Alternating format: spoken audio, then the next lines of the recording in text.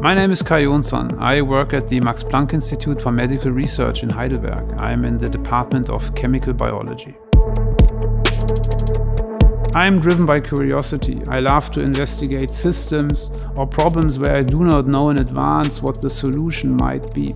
I also enjoy trying to develop tools that help other scientists to solve their problems.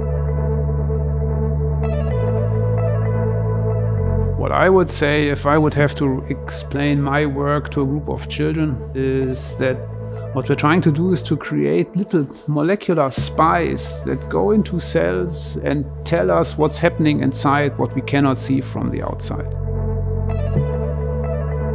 Receiving the Hansen Family Award, of course, is a great honor. We are all receptive to compliments, and to know that a group of peers has selected me as the recipient of such a prestigious prize is very touching.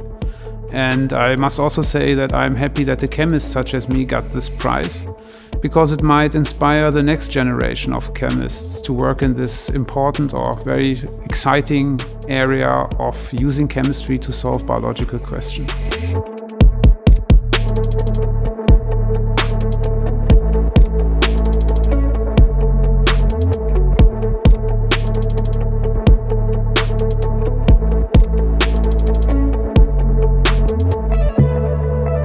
Scientists as me, first of all, get the means from society. And so we first of all have to be grateful.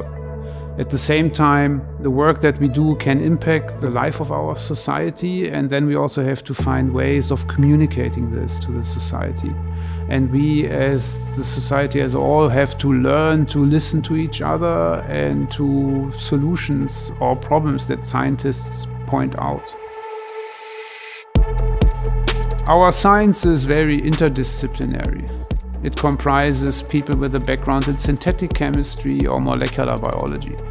And that only works efficiently if people work together, talk to each other, and work together as a team. And that is also one of the most gratifying things if you can be part of such a laboratory, that you have the opportunity to work with people with such diverse backgrounds and knowledges. This is very enriching for all of us, but also is key of pushing our science forward.